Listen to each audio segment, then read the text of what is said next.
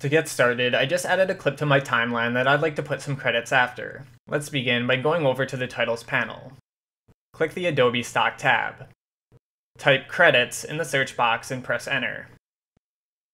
Drag one of the 10 name credit roll options after the last clip on your timeline.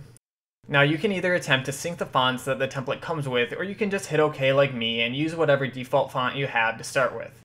Next, position the time head so that you can see the first few titles. Then go over to the Edit tab for your title. In here, you'll see all the different titles that you can set up for your credits. To edit one, just select it to expand its option. Now just type to enter your desired text. If you want to edit these properties, reselect your text and then change what you'd like. I'm just going to change the font to Arial and tinker with its size. Keep selecting your titles and names and editing them to your liking until you're finished. But let's say you only have 7 credits that you want and not 10. Position the timehead near the end of your clip so that you can see the credits you don't want.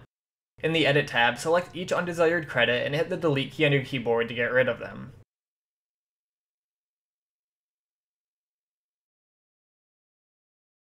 Okay, now I only have the credits I want. To change the speed your credits roll, just drag the end of your clip to either shorten or extend them. Alright, and that's it for this tutorial. Thanks for watching and see you next time.